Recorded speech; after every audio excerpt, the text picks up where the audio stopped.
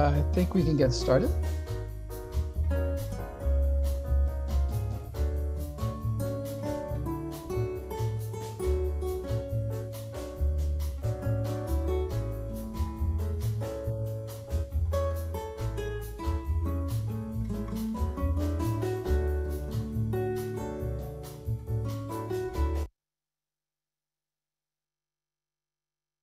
Hello and welcome, everyone.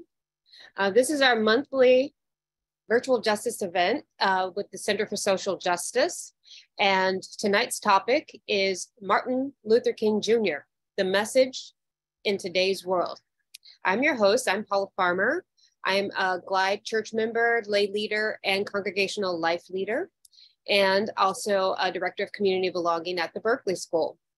I will be interviewing today a panel, but before we introduce our panelists, I'd like to get this conversation started with Eric, who will read our land acknowledgement. Eric Arguello.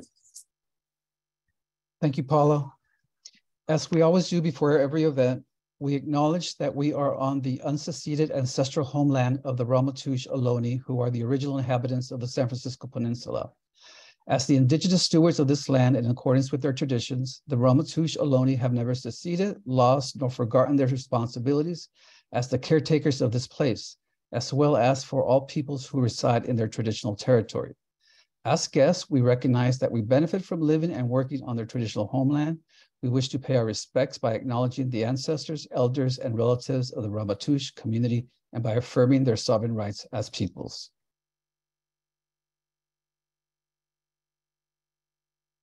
Thank you, Eric. I was thinking maybe we should introduce our panelists before we move into our video. So I'd like to introduce to you Dr. Holly Joshi, who is the director for the Center for Social Justice here at Glide. Dr. Joshi joins Glide as a new director, and she is a Bay Area native and has been a community servant and leader in social justice and systems change work for 20 years.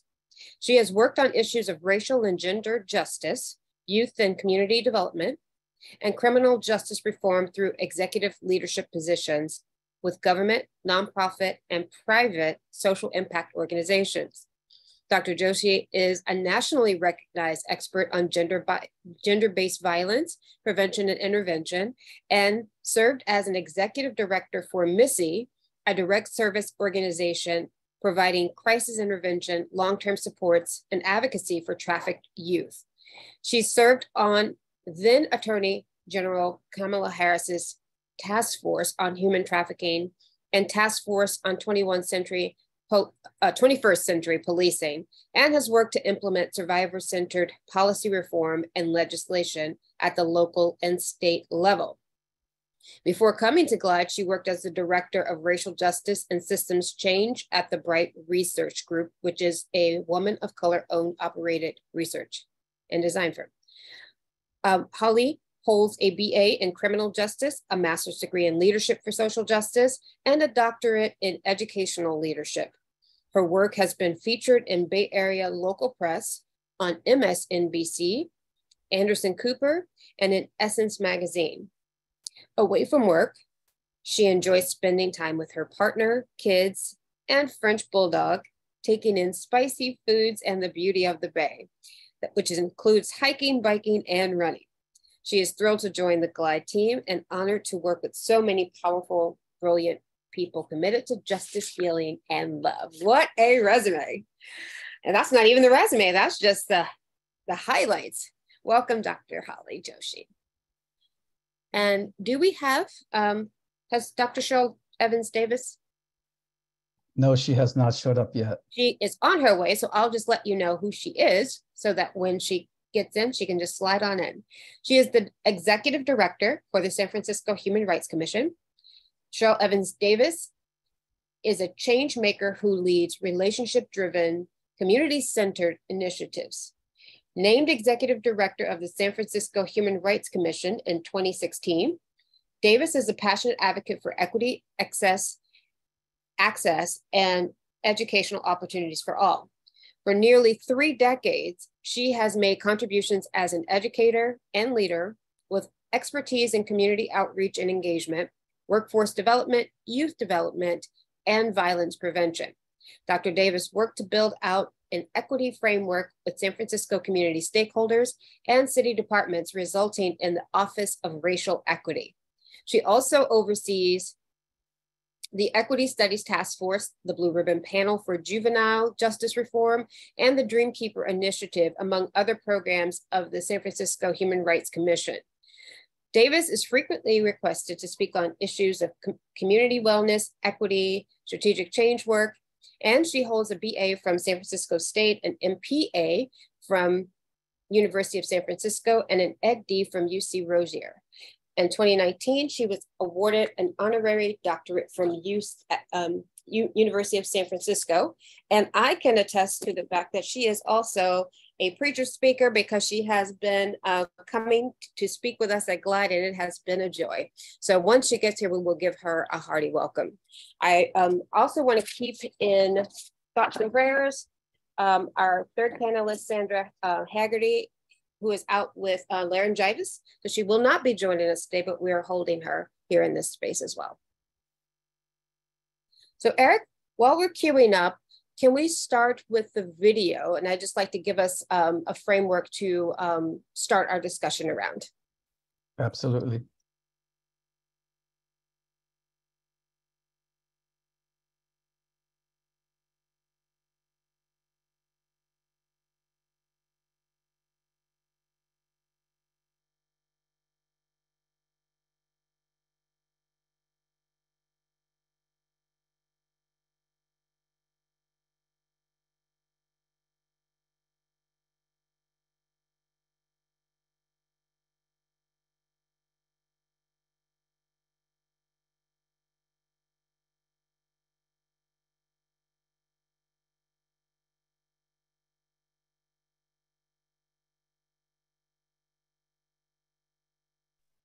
I think you are mute, so it's not, there's no sound.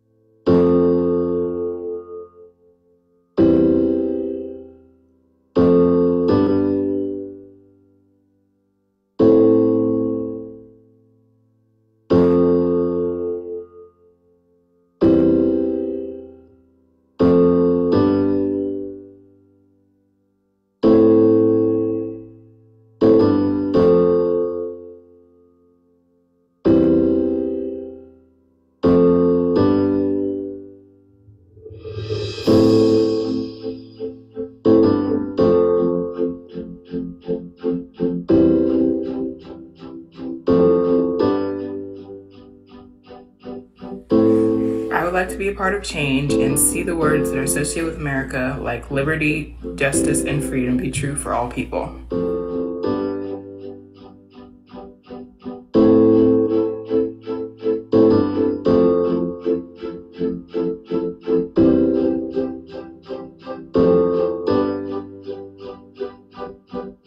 I have a dream. I have a dream that I can wake up and feel needed. I have a dream that acceptance isn't a crime. It's a free word without bondage. I have a dream that our relationship preference wouldn't hinder us from our aspirations.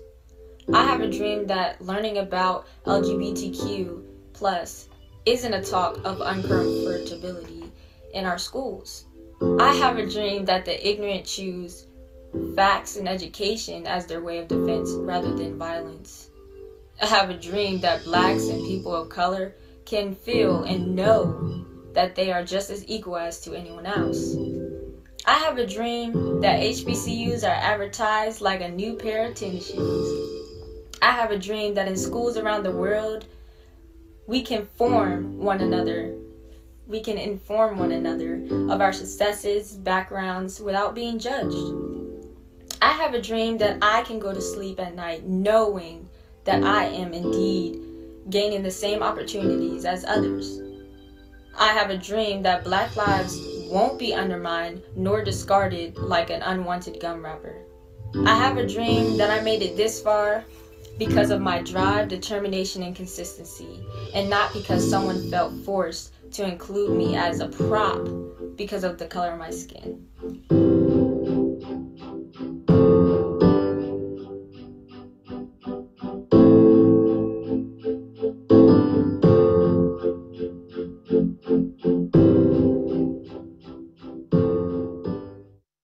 If you're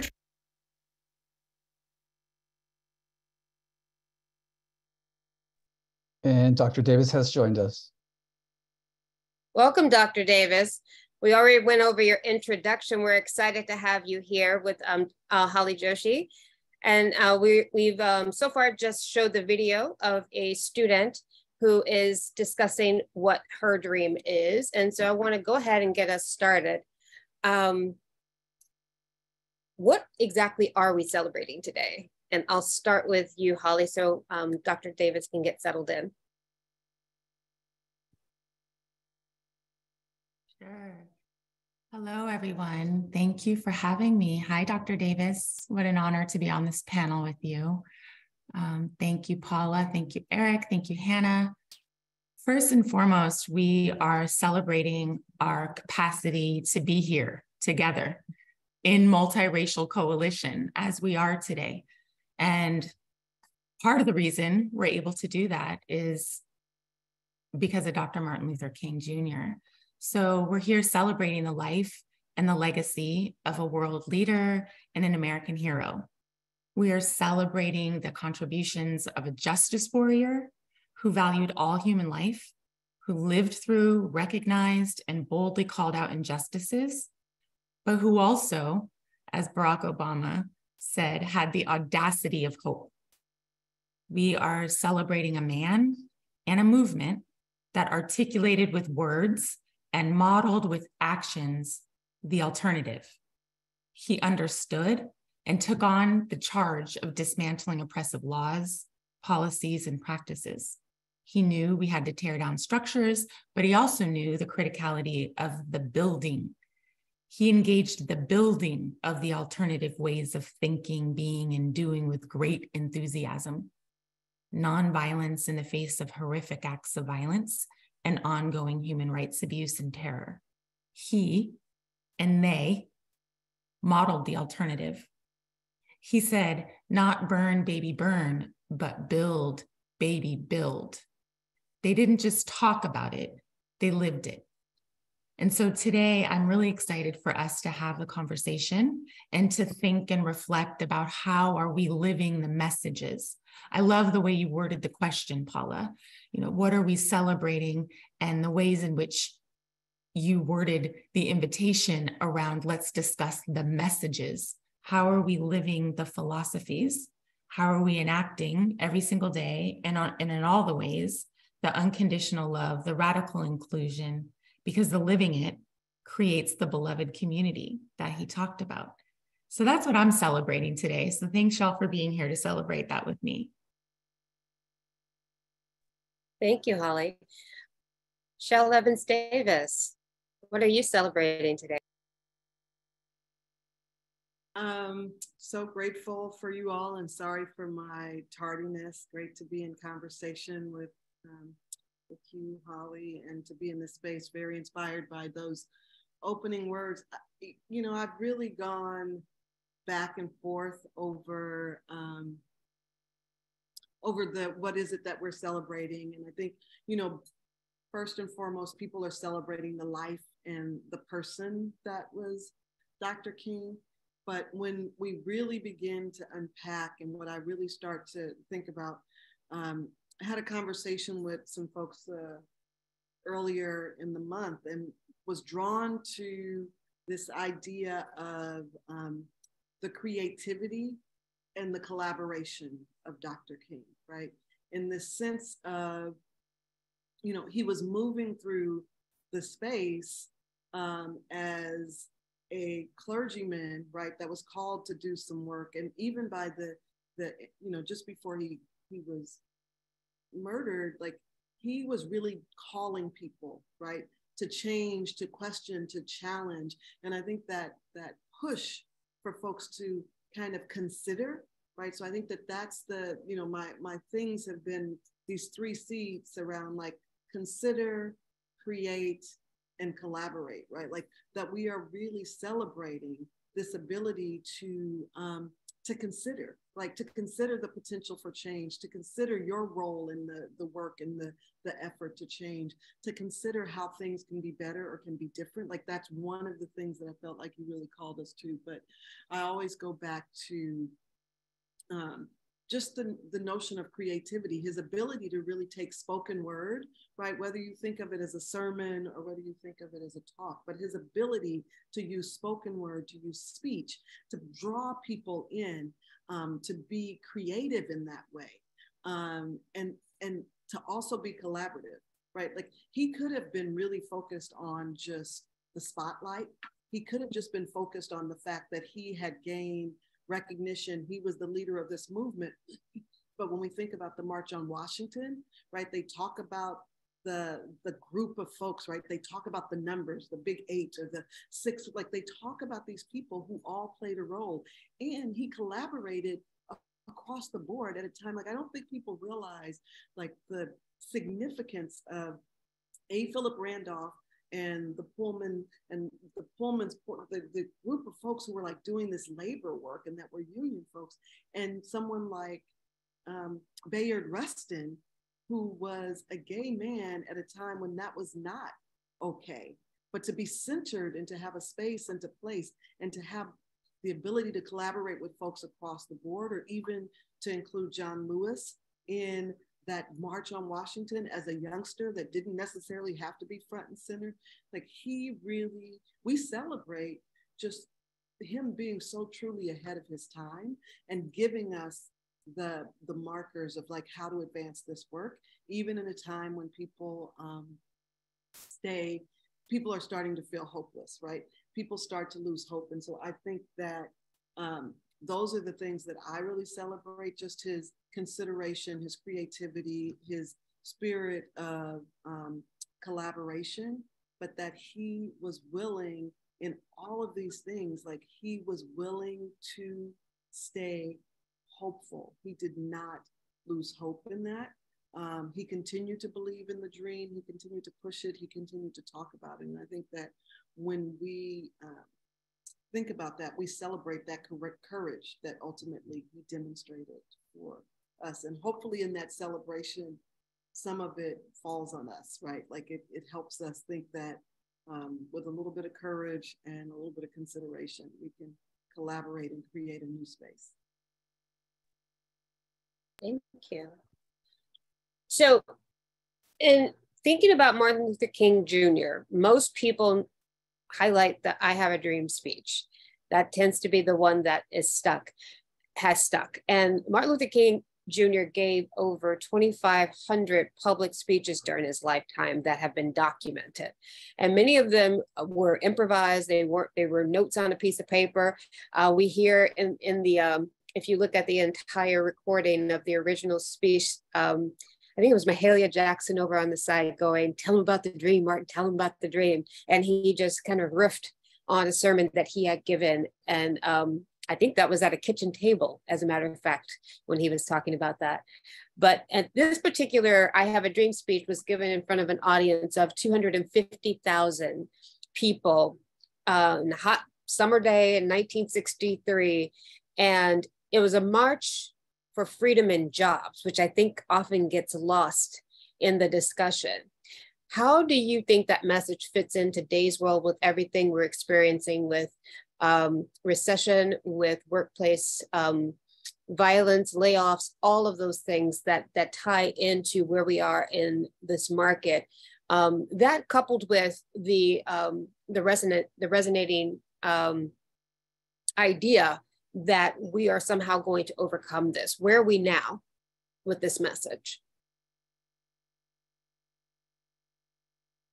I mean, I'll start out by saying I think it's interesting, you know, that speech that he has become synonymous with the "I have a dream" speech, right? Like that's, you know, people say "I have a dream" speech and they mean Dr. King. And what's interesting is that he picked that phrase up and that cadence and that thought up from a minister by the name of Prathia Hall, that he, but he asked her permission. He heard her do this, like repeating that phrase over and over again, "I have a dream, I have a dream," and asked her if he could use that, right? And so again, I think when you talk about like where we are in space today compared to then, I think even then, he was like, I don't care that a woman was leading this, like this is a powerful tool, it's a powerful thought.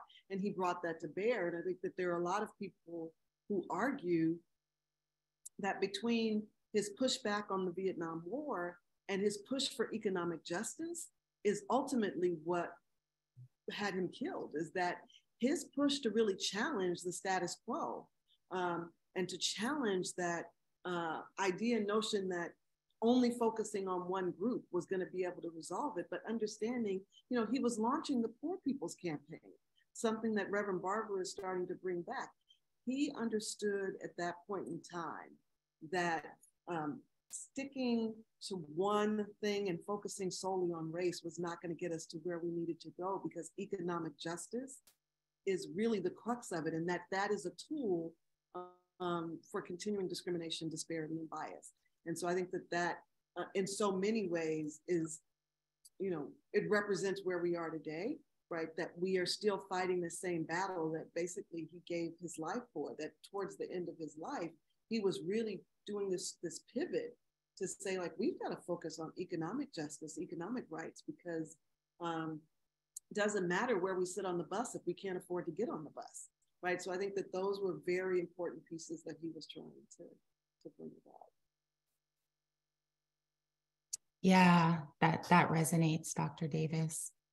And I can't agree more that we are facing the same issues of racism and poverty and capitalism and militarization. And in many ways, the disparities are growing. And Black people, as a people, are still suffering under the weight of historic and systemic oppression. I was in a meeting yesterday, and you know, I'm new to work in San Francisco. The large body of my 22 years of work has been done in Oakland and Alameda County. So I'm getting up to speed on all of the San Francisco stats and everything that's happening in San Francisco. And someone said, the Black population in San Francisco is now down to 5%. 37% of those struggling with homelessness, though, are Black, and 50% of the jail population in San Francisco is Black. So we were talking about that last night at Glide, planning for a pilgrimage that we're getting ready to take to Alabama, Selma, Montgomery, Birmingham in March, to immerse ourselves in the story of Black pain and power. And so we're meeting, and someone said, slavery didn't end, it's just evolved, multiple times. And I just thought, absolutely, absolutely. What did it evolve to? The Black codes, Jim Crow, the war on drugs, mass incarceration, and now here we are with the war on poverty and mental health. And we are the most punitive society, yet no one feels safe, and we're one of the most violent, developed nations. But what worries me is that we don't seem to be learning from our past mistakes. We don't even seem to want to follow the data and the research that exists that shows that this practice of mass incarceration does not work. And in fact, it has torn through the fiber of Black communities after everything else that we've been through. And Dr. King talked about the freeing of the slaves not really being freedom. And so at a time when we were trying to rebuild without the 40 acres and a mule, without any economic investments, without any land opportunities, right? At the time when we were making progress and attempting to rebuild from nothing really besides our resiliency in our community, the mass incarceration and the war on drugs happened. And we started locking up everyone in prison. In prison, recidivism rates speak for themselves. It just doesn't work, right? People come out and go back. We're not rehabilitating. We're not supporting anyone to get to where they need to be. So we could, Michelle Alexander wrote a whole book on this, and there's more, and we could talk about that part of it all night. But in the spirit of Dr. King, we have to root in and ground in and investigate the building of the alternatives. And there are people working on this all over the country, and definitely in the Bay Area. There's restorative justice models based on Indigenous approaches to community accountability and healing. There's the community alternative response models to crises. And at Glide, we've been deeply participating in the coalition work happening in San Francisco with our partner organizations to interrupt the police's practice of pretext stops, which really are stops for minor non-dangerous traffic infractions like air fresheners dangling, which have been shown through research to be used across the country. This is not unique to San Francisco, but to racially profile Black folks. So part of this work is direct action work. It is the direct action, the protests, the organizing, the demanding for policy change. And then the other part of it is the disrupting of existing narratives about who Black and Brown people are and dismantling the narrative of criminality, because we know it's a falsehood. And we've been here before. To Dr. Davis's point about how Dr. Martin Luther King used creativity and spoken word to move social change, right? That was the recognition that the narrative work is just as important as the direct action work, because the stopping and searching and the racial profiling is being driven by the false narrative that Black people are criminals, right? But when we look at the data, it shows very clearly that the recovery rate for contraband drugs or guns or anything for Black people is low in comparison to white folks. Really, like the recovery rates for contraband when white people are searched is higher, yet we continue to racially profile, stop, and detain Black people. So Dr. King's message of positive regard, of the deservingness of dignity for all and justice as public love are resonant and absolutely necessary today. Thank you. I also want to invite you, the audience, to go ahead. If you have any questions that are coming up as we're going through and just having this discussion, please feel free to put them in the chat if you feel like you will forget them. There will be some time to ask questions as we get a little bit closer to the towards the end. So feel free to go ahead and populate right now. So I want to move on to ask how specifically for you, you both are working in areas that continue the civil rights work on many different fronts. How has Dr. King's message, or even the message of the civil rights movement in general, how has it impacted your life and the work that you do?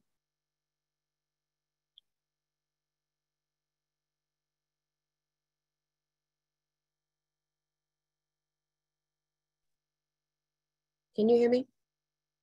Yes. I was going to have Holly go first. Oh, Holly, you can go first, please. Sure. We're both trying to be too polite.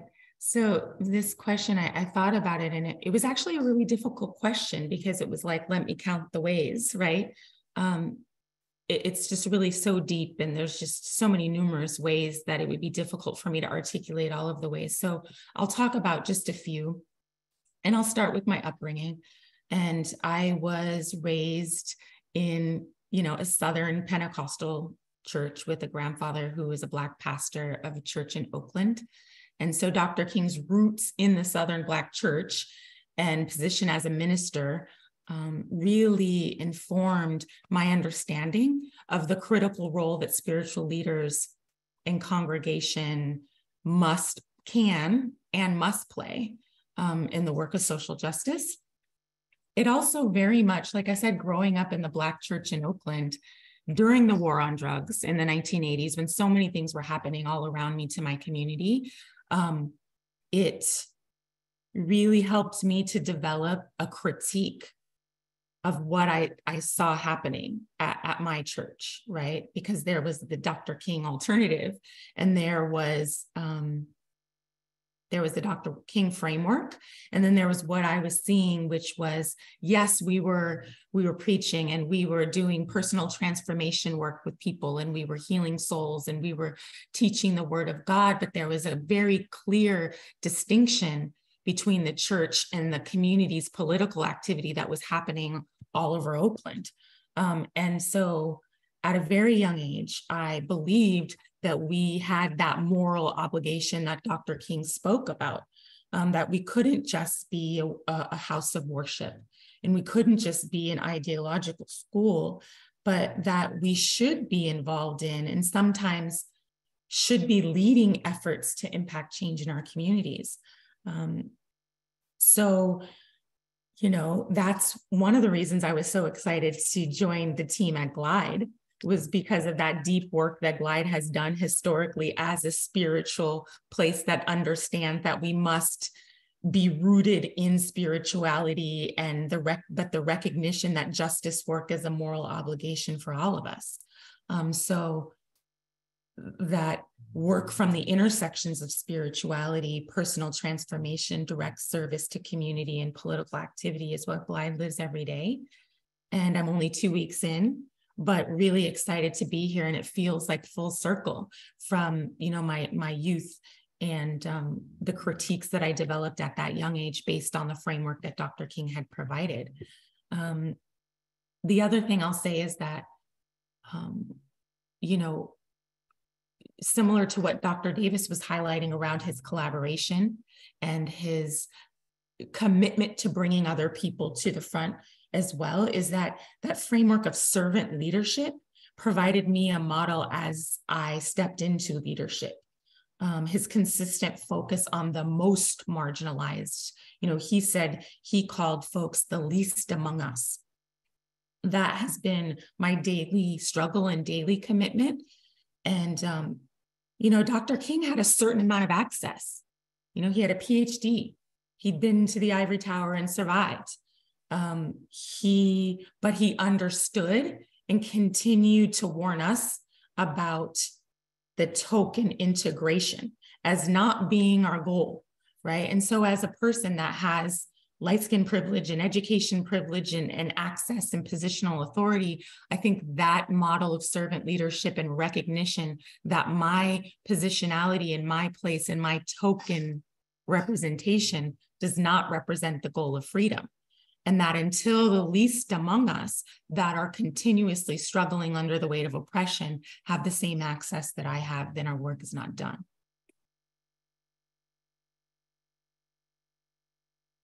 Dr. Davis?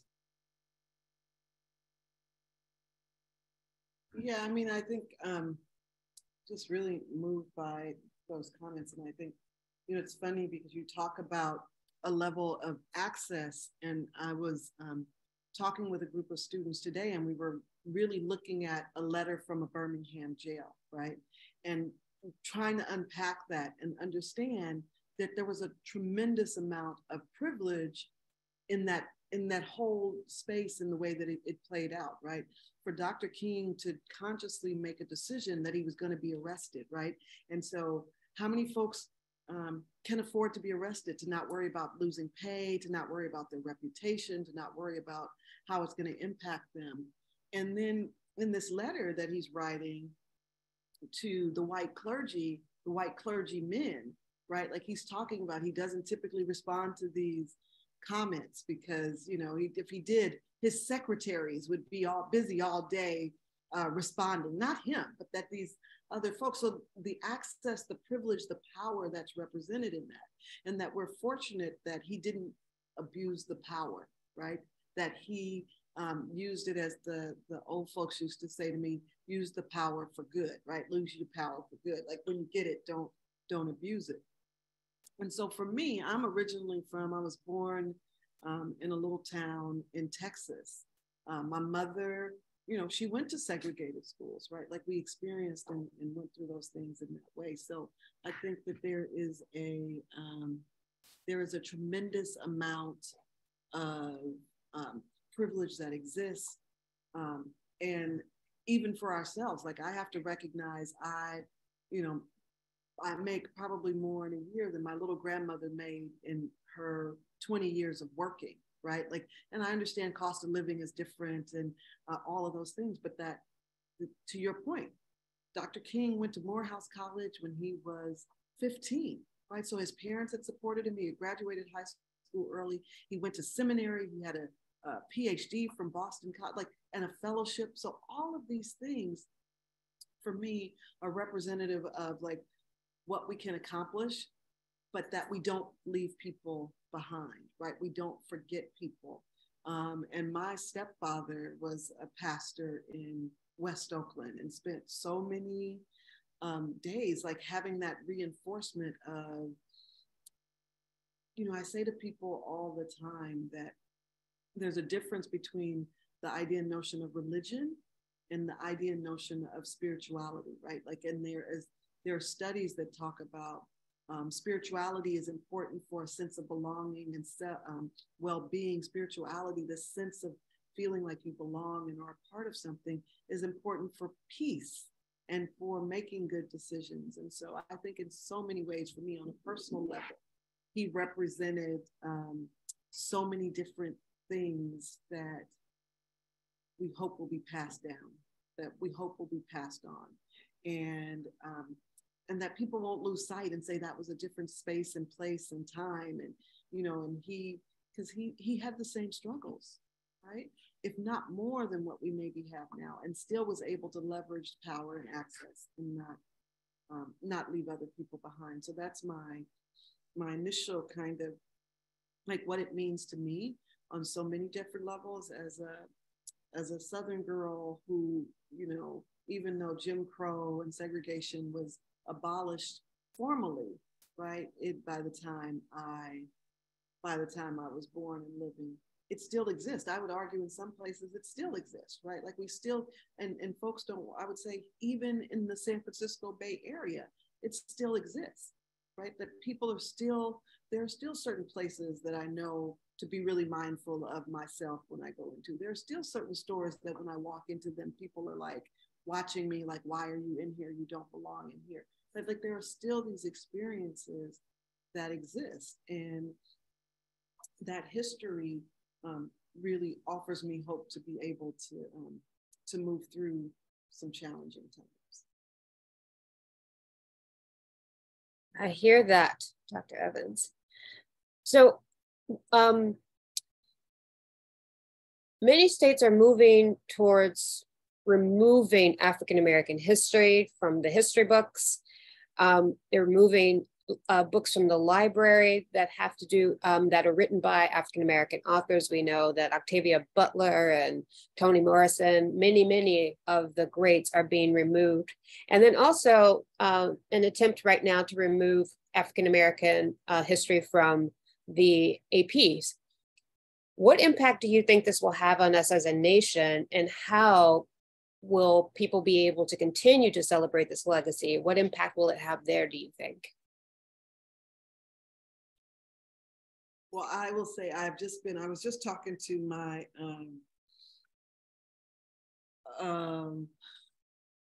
my sister who teaches in Texas, and even just small things, like I was trying to give her a book about Fannie Lou Hamer, and she's like, I can't have that book because she was a voting rights activist, and like that could potentially get me in trouble at the school. And there are so many things to unpack here, and one of the things that ultimately for me education represents is power, right? Knowledge is power. And so when folks tell these narratives about Black folks don't want to learn, or they don't want to be educated. Like, it's so contrary to the culture and to the actual history. People were literally lynched and burned and, eyes poked out for learning how to read, right? Like, there were anti-literacy laws. And I feel like these shifts to take away AP, African American history, or to ban books is because it is powerful. The fear that folks have about people learning about their history or learning about experiences or being able to have these conversations is scary for some folks. And so they are trying to really do the same thing that was done during slavery, during Jim Crow, during segregation. Like, it is about silencing, erasing, and eliminating people. It's about not letting you know the truth or seeing different experiences, because if you see something different, you expect something different. So the idea that slave owners had, that they didn't want their slaves to read because they said they will start to think that the world is bigger than what they see here.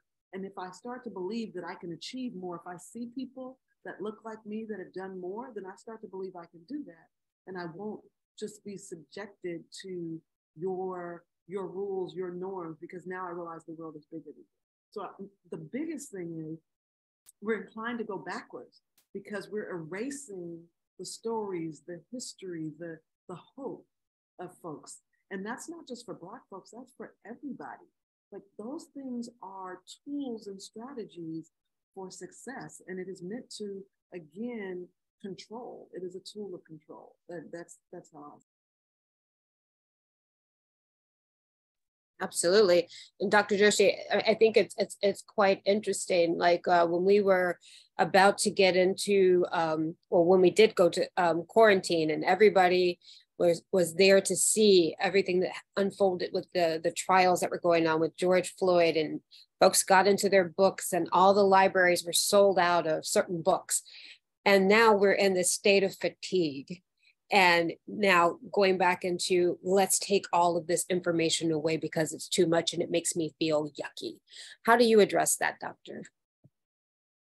Yeah, thanks for this question, Director Paula. I really am looking forward to hearing your response too, because I know you're working in Bay Area schools actively. And so to kind of hear from your perspective, the impact that it would have, particularly on students and our young people and our next generation of freedom fighters. But I'll try to hold my breath a little bit and wait, because I know your answer is going to be good.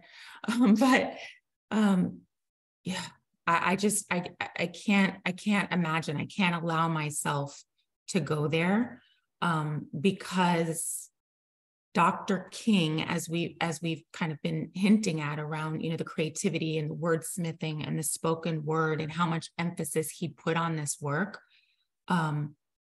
led that magic and that ability that he had and that focus on the spoken word literally helped to lead us to the Civil Rights Act and the Voting Rights Act, because he understood the importance of narrative change work to social change. And now, I've spent my master's and my doctorate time studying the frameworks that he gave us for what systems change looks like. And one of the most important leverage points for change that's always articulated now is around this conversation about narrative change. And there's an African proverb that says, until the lions get their own historians, the story of the hunt will always glorify the hunters, right? And so folks know that. Folks understand that. People know that politics are a battle for the soul of America, and that the battles are fought through stories, that those who shape the story and the narrative define the issue, they define the solutions, they define the resource allocation. And so America trafficked and enslaved Africans and raped and pillaged from indigenous folks and entrapped Japanese people. Like everything that we've ever done that was a human rights abuse, the burning witches, women as witches, everything that we've done has always been supported by and deeply rooted in a false narrative about who those folks were, right? It was always a narrative about how those folks were subhuman, that was foundational to the institution of slavery. And Dr. King understood the importance of interrupting and disrupting the narratives and positioning himself as the lion's historian. So for me, this new conversation, the burning and the battles around the books, is directly related to that. It's directly related to the stories of the civil rights movement that were told through sermons and speeches, and the 2,500, speeches that you talked to us about, Paula, and through the interviews and through the images that were shown through the screen. So with all of this imagery and storytelling, he then was able to demand that America be true to her promissory notes. And he also redefined what it meant to be an American who believes in liberty and justice for all, and then issued the mandate that all Americans must be working daily, actively on this goal, on this mandate of freedom. So, he said to us that no matter how far she strays away from it, that this remains the mandate. So that remains our mandate, is that the narrative has to be told and continue to be pushed forward. I don't have the answer to what we do specifically about the laws, aside from what we know to do and what we've been taught over and over to do, is find alternative ways to tell the story, to come together in collaboration, and to take to the streets, to protest, to demand the change. But it is very dangerous territory that we're entering into, right? And we've been here before. And so I just want to make sure that we're not sleeping through it. Dr. King also warned us to not sleep through the revolution, and told the story of, Rip Van Winkle, who slept through the revolution. And I think that's where the young people are getting the stay woke, right? But I mean, that's really it, is that we can't sleep through what's happening. And remember, we've been here before. And I work with children as young as 2, and in my work at GLIDE up to in the 80s, right? So I have that broad span, but within schools, what I'm finding is that there is a movement of fear, specifically around of teaching anti-hate, anti-racism, even the discussion around becoming a white anti-racist has become inflamed, because as children come home and make gentle correction to their parents around their own behavior, that becomes a problem. And I think it also becomes this fear around, how do I talk to my child around something I haven't even prepared myself for? And so watching folks in their journeys, I think one of the biggest things for me in my work is making sure that we bring everybody along. So with the folks who have been in the proverbial trenches and who are fatigued already from doing the work and picking up the heavy load, it sometimes is a lot more difficult for them to wait for everyone else to catch up. You've been living as long as I have. Why is it that you do not know what is going on with redlining? That's a new term for a lot of people, didn't know anything about that.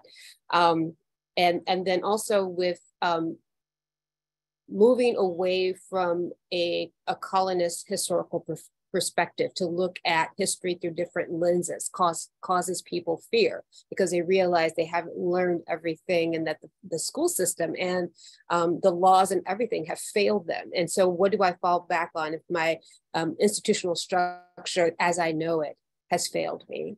So I think that's where a lot of this pushback is starting to come from. And then also the false narratives that are out there for people who are just trying to serve themselves, and also to maintain the white patriarchal society that gives them all of the privileges, as you were saying, Dr. Davis, all the privileges that they benefit from, that they don't care to share with the rest of the world around them. So that is taking me into this idea of, where do we stand now with the rise of anti-hate? You know, for the longest time, they tried to push it into Black on Black crime, but now we're seeing that the mental health, gun laws, all of these things are impacting how we take care of not only people who don't look like us, but then also taking care of our own communities. What do you think the message can be to help impact the rise in anti-Asian, anti-Semitic, Black Lives Matter, all of the different facets of anti-hate that's happening around us today?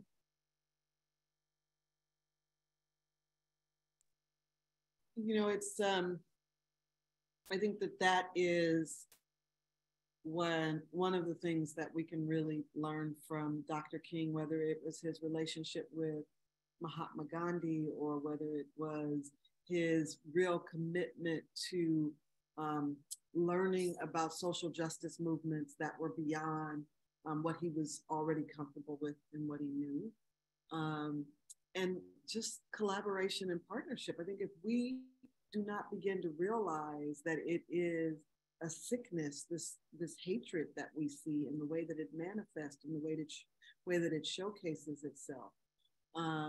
You know, I was talking the other day, we were talking with a group of folks and we were going through this thing, you know, thinking about like the word respect. And if we were to use each letter of the word respect, you know, what would the words be and how would we really define that?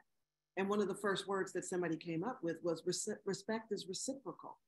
And we really had to unpack that.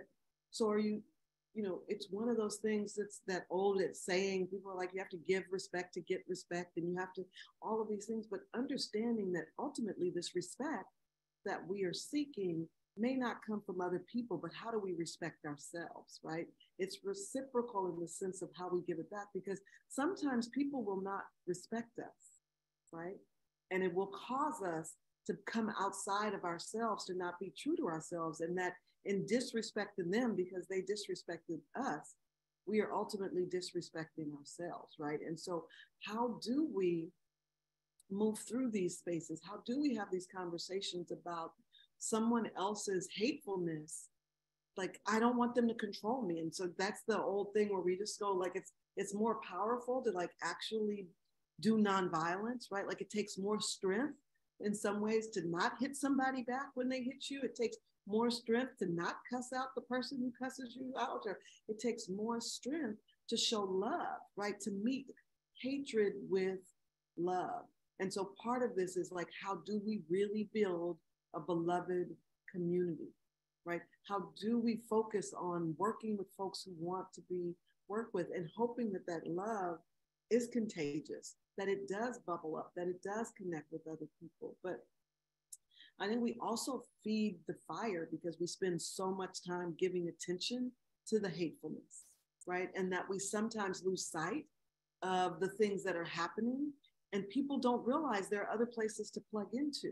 And so I think that that's why, again, with these book bans and what classes we have access to and what information we get, Dr. Joshi, I really appreciated your unpacking in the way that you shared that, because it really is just this sense of knowledge, right? And awareness and understanding. And I think we've got to spend more time investing in that. We spend too much time trying to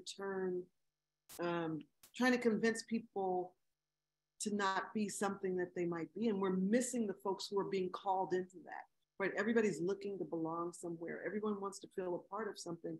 And if we spend more time talking about the bad, then folks will be drawn to that. And we're not highlighting and celebrating and building the others. So I think that idea of building is hard, because that's the hard work.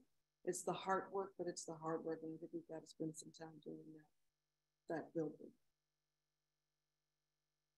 Thank you for that. Dr. Joshi? Sorry, my mute was stuck. That was powerful, Dr. Davis. And yeah, just this focus on the bad that you're bringing up, and it's conjuring a story for me about divisiveness you know, because Director Paula, your initial question to us was around anti-Asian hate, the war on poverty and folks struggling with mental health, and Black Lives Matter, and kind of all of these issue areas that if we don't stop and really think and remember that they're all rooted in the same things, right? We can work in silos and work against each other and not work intersectionally. And one story around, you know, certain folks in positions of power maintaining power by keeping our movement work in silos. I'll try to make it brief, but I was working at a social impact organization as the director of racial justice and systems change. And what we were working on in the East Bay was trying to partner with government entities and philanthropic organizations to use research, evaluation, and capacity building to uplift the voices of the most marginalized communities so that they could actually influence government change efforts and philanthropic dollar investments. And so one of the things that we had done is we had gone into Oakland Unified School Districts to talk with Black and brown girls about their experiences in Oakland Unified School Districts. Because you all may remember, this was right after Chris Chapman had had a lot of success with the Office of African American Male Achievement, really turning around, you know, kind of school push out and suspension of Black boys. But what the numbers were showing was that right after Black boys, Black girls were having the worst outcomes and experiences inside Oakland Unified School District, but there was no investment in them. So we were investigating this. We talked to the Black girls and they were telling us about their experiences of push out, et cetera, in school. And we wrote this beautiful report. It had quotes and pictures, you know, of Black girls and recommendations. And we took it to an elected official who will remain unnamed to try and pull this elected, you know, into kind of our freedom work. And the first thing out of the elected official's mouth was that you're going to struggle with the newcomers with this report, meaning that our push forward for resources to be devoted to Black girls was going to come up against the needs of the immigrant community in Oakland. Like, we can't have that, you know, we can't have that. And the way that we make sure that together we push back against that is by remembering the intersections and the root causes of all of our issues.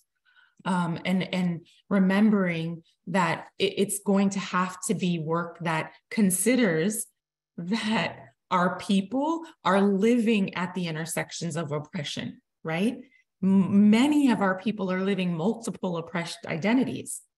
They're Black and gay, they're immigrant and women, they're disabled and homeless. So us working in these silos is not going to create the most powerful change. These overlapping identities that people are living call for our struggles to be intersectional. And I think that Dr. King understood that early, right? That's why people were like, wait, I thought we were talking about racial justice, and now we're talking about anti-war and demilitarization and the war on poverty. What are we talking about? Because he understood the intersections and that the root causes of all of these issues were connected. When I first started doing work with survivors of sex trafficking, most of the visible leaders in the gender-based violence movement at that time, 15 years ago, were white, very middle-class feminists who were carceral feminists, really, that their ideology around how to keep women and girls safe in this country was just about locking men and boys up with no other intervention points. And they were really missing the racial and economic justice issues that were impacting survivor lives. And so I, you know, was coming into the movement like, I don't know how we can be effective anti-trafficking advocates if we're not also saying, basically, right, that Black lives matter. Like, how are we not saying that the rights of immigrants matter? Because that was the reality for the folks and was causing and keeping them in the underground economy and locking them into servitude. So my wish for all of us is for us to rediscover our passions and skills and work together to meet the collective needs of our people. And that is difficult. As Dr. Davis said, it's not easy, especially to work intersectionally and not in silos. But I spent a lot of my time as a researcher and as an investigator. And what that taught me is very deep listening skills. I actually get very nervous and need notes and things like that when it's my time to talk, but I'm a very comfortable listener. And I think that we all need to exercise that, because even justice leaders, we get very excited and motivated and we want to do the work and we want to race to the front of the line. But in order to do the intersectional work that needs to be done, that complex understanding of how our people are living at the intersections is going to take us coming together, and it's going to take diverse multiracial coalitions coming together. And when we do that, we have to make sure that we're not, replicating the power structures and the oppression that we're trying to fight up against. And in my mind, in my opinion, that really is going to take listening and living in inquiry and not believing that because, I've been fighting anti-trafficking and gender-based violence, and because I'm a Black woman, that I understand everything. It has to be humility, leading with humility and living in inquiry and really exercising our listening skills. If I could just, I'm so moved by Dr. Joshi's points and, this idea of oppression Olympics, right? And getting into like, who's worse off? Like, we've got to shift that. We really have to. And I think that part of that comes from owning and recognizing, like, instead of talking about what we don't have, like what we do bring to the table and how we can support and what are the pieces that we can use to build up, instead of spending so much time using to tear down. And these layers upon layers around intersection, this understanding of the different oppressive identities and how that shows up and what that looks like, and how afraid sometimes people are to even be their fullest self, right? And I was saying to someone earlier, just thinking about being trans is in and of itself a very challenging space thing to do and be in spaces, but then to add Black and trans and potentially poor and living in the Tenderloin and looking for a job and doing all of these things. And if we are not able to see the struggles and the humanity of other people, then we are not able to fully help ourselves, right? And I think that goes back to the philosophy of Dr. King. Like, if I don't realize the network of mutuality, if I don't understand that my healing and my success and my ability to thrive is connected to yours, then we're never going to be able to do it. If I don't understand that when I hurt you, I hurt me, if I don't understand that when I help you, I help me, then we are going to be in this constant kind of cyclical fight to try and get things better instead of really being able to build a staircase to the next level. So I just really appreciate this idea. And like, people talk about it, but it is another tool and strategy to kind of keep the status quo. The more we are at odds with each other, the more we talk about how I'm more oppressed and you're oppressed, and like how hard it is for me and you got it easier, the harder it is for us to actually have growth and improve and make the impact and the difference. So I really appreciate it, and thank you for highlighting. Thank you both. And I know you are prepared for this, but Dr. Joshi, I'm going to put you on the spot a little bit with this question. We have just seen the release of the initial report for reparations that has come out, and recommendation of $5 million per person who fits the criteria. I'm wondering, what do you think our forefathers in the civil rights movement would be thinking about this? And then even more specifically, Dr. Joshi, California is taking the lead on this right now with a few other cities who are doing their own investigations. But from a systems thinking perspective, how might we push this out into other states to make it a reality of exploration?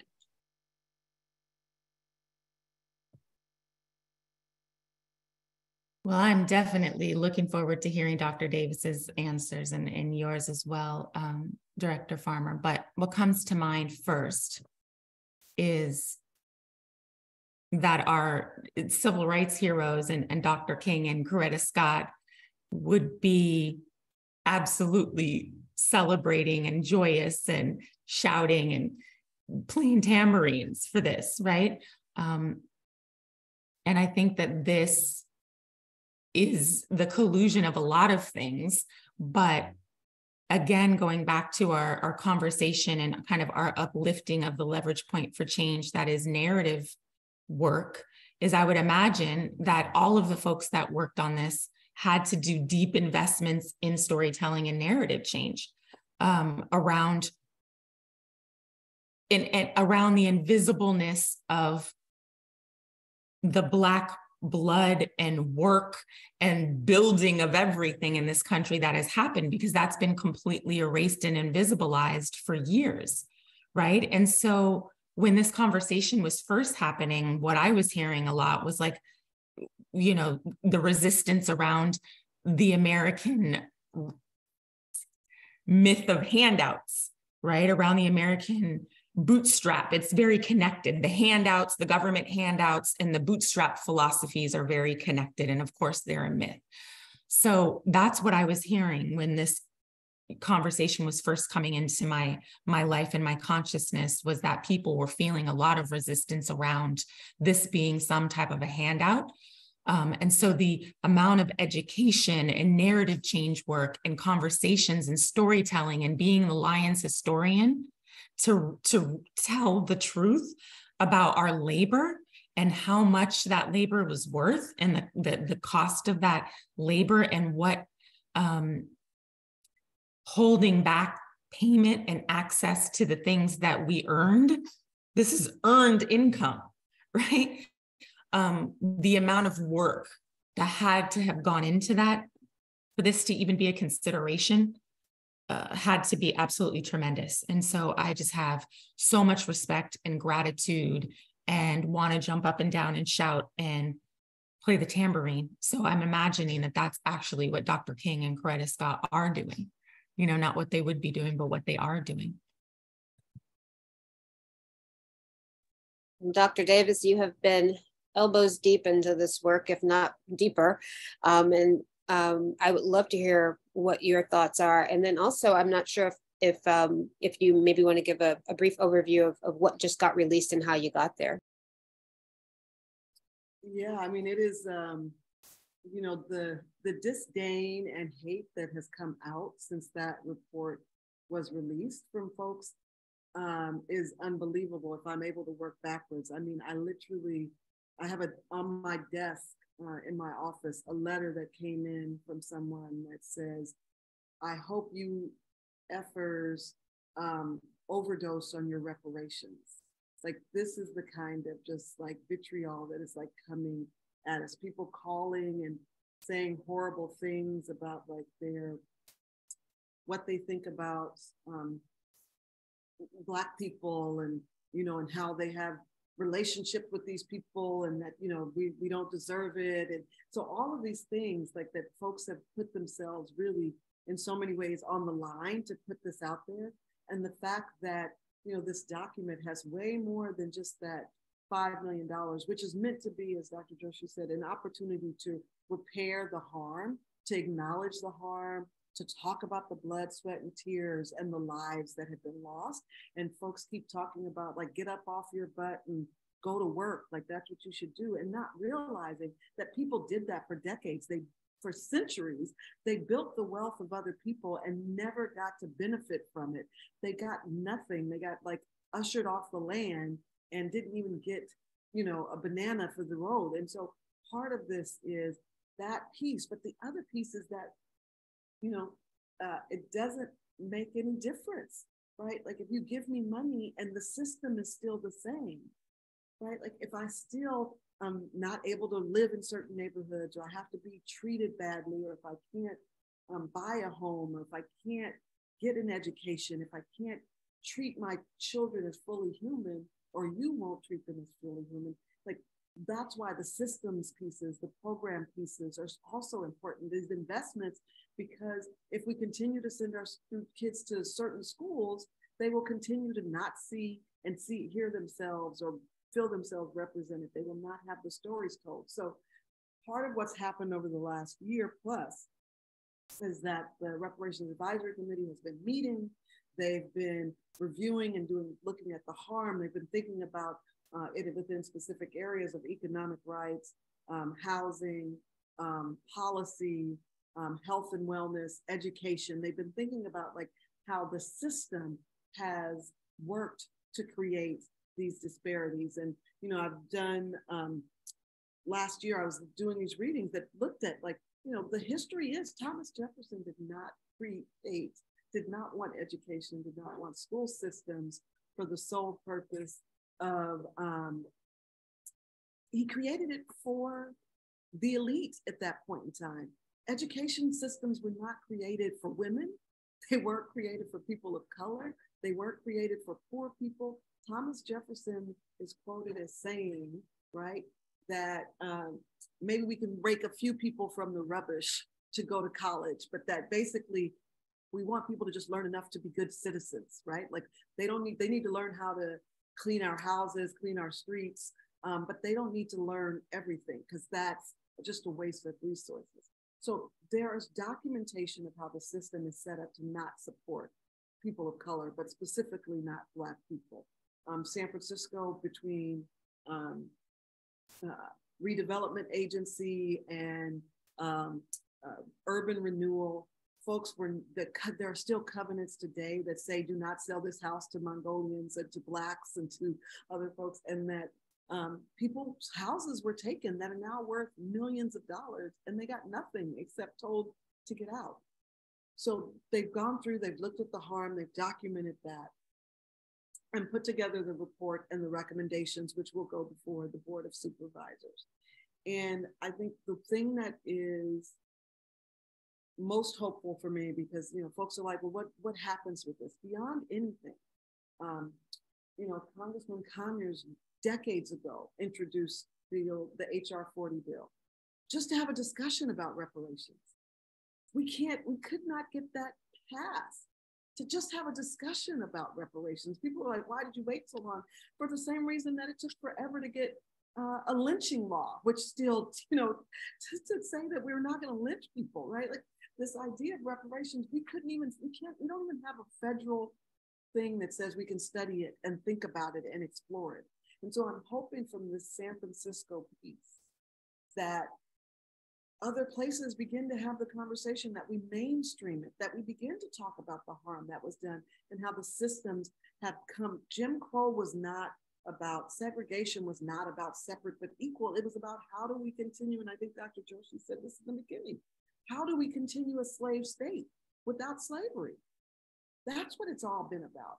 How do we make sure that people stay in their place? How do we continue to control people? How do we continue to make sure that they are subservient and that, you know, we continue to monopolize and have all the power? And so I'm hopeful and I'm grateful for the folks on the committee. I'm grateful for the staff at the Human Rights Commission that have led that work. But I'm most hopeful about just being able to talk about it, right? Just being able to have the conversation and to begin to acknowledge the harm that's been done, and at least, you know, hopeful that some change will come. Thank you for that. That is a lot of hopes we have to have there. I have a question from our audience. Bob wants to know, what role do you believe music and the arts can play in changing and disrupting the narratives that keep all of God's children racially segregated and living in fear of one another? And he would also love to know any suggestions you have for bringing our voices together.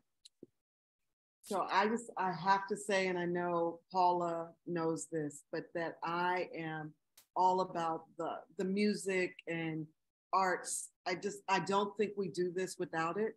I often tell folks, like, if we look at the greatest really leaders of the Underground Railroad and the folks who have done really social justice work, even just the movement of the freedom riders and the freedom fighters, they did it with music and song, right? Like it is a unifying body. There is something scientific and spiritual. Like even the sciences tell us, the studies have shown that music calms you, it helps your heart rate, it helps your mental state of mind, it puts you in this place of being able to kind of escape the harsh realities of life. And so slaves used music when they couldn't tell the story, when they couldn't talk to each other. You know, that was the tool and the strategy that the folks used at sit-ins and protests and marches. It is a common language, whether you are humming, whether you are singing words or just listening to the music. And I would say some of our greatest activists have not been activists on the front lines. They have been folks like Marvin Gaye, who used his words to really help permeate and penetrate hearts and minds in the ways that folks thought.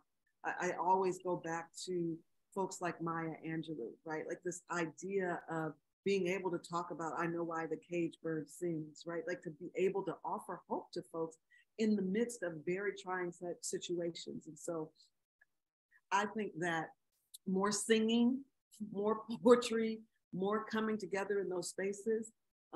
We've done things, recently was talking to a group of young people and looking at the videos from Kendrick Lamar and from Childish Gambino and Donald Glover, and being able to like, let's really unpack this.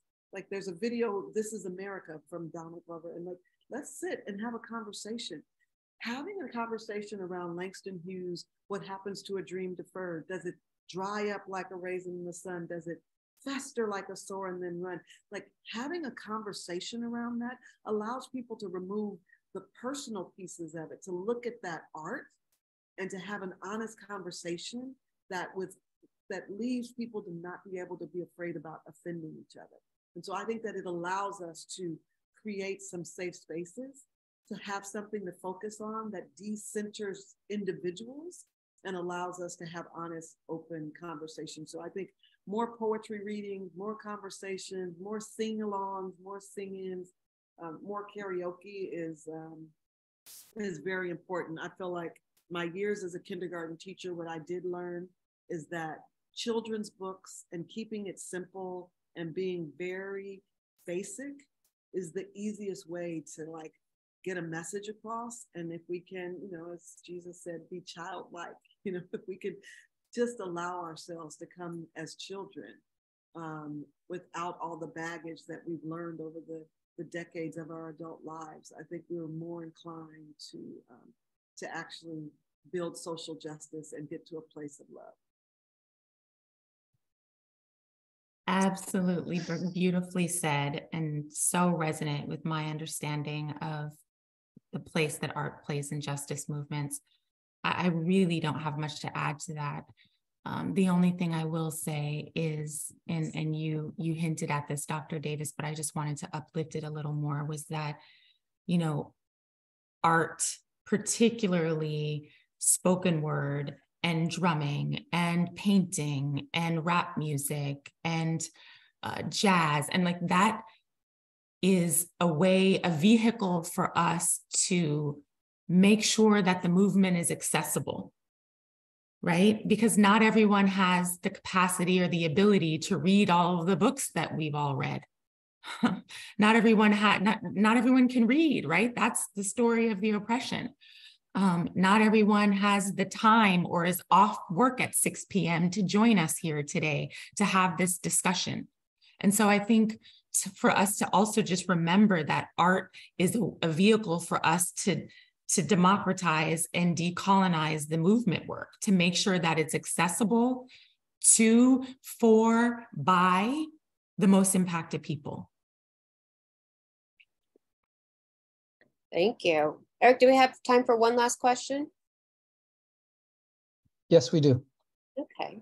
So this one is, I was thinking about how when I arrived at Washington State University 20 plus years ago, And of course, I was one of 187 Black women on campus and one of fewer than 500 Black students on campus. And I went to go visit the student center, and the person who was giving me a tour, or the Black Student Union, should I say, which was new for me because I went to an HBCU. So I'm like, what? There's a whole Black Student Union. Wow, okay. So go there, and this person then proceeds to give me a tour of all the Black leaders and tell me who they are: Charles Drew, Martin Luther King, all the people. And I was thinking, wow, why would you be showing me this? And he said, quite frankly, a lot of people come and don't know who these people are. And I find myself in these spaces now with my younger students and teachers where I might make a reference and it falls like, who is that? What is that? I have no clue. You're old lady.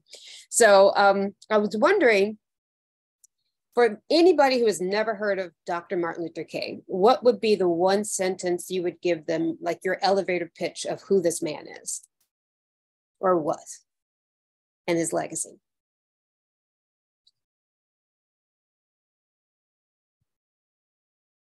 I'll start with you, Dr. You cut out, sorry. Did you call on me or Dr. Davis? You, Dr. Joshi. Okay. All right. I'm going to try to give an elevator speech, but I'll go back to, what we were talking about referencing earlier is I would say, please don't sleep through the revolution, right? Like if you haven't heard of Dr. King, that's, sleeping through the revolution. And if you've only heard of because I think most folks have probably heard of Dr. King, but if you've only heard of Dr. King's I Have a Dream speech, I would invite them to explore the writings and the archive of the documented actions in the 2,500 speeches more fully. And for those of us who consider ourselves already students of Dr. King, there's always more to discover, to learn, to understand, to more fully listen to the messages of love and nonviolence. And I definitely have to say to also branch out specifically to the women of the movement. Like start with Coretta's book, if you haven't already read it, right? Because we now know that the women behind the movement were key. They were the community organizers, they were narrative cultivators, they were strategy architects. And so if you haven't heard of Dr. King, please don't sleep on the revolution. If you have, but it's only the I Have a Dream speech, investigate more fully. And if you're a student of Dr. King, listen deeper and start to branch into the women of the movement.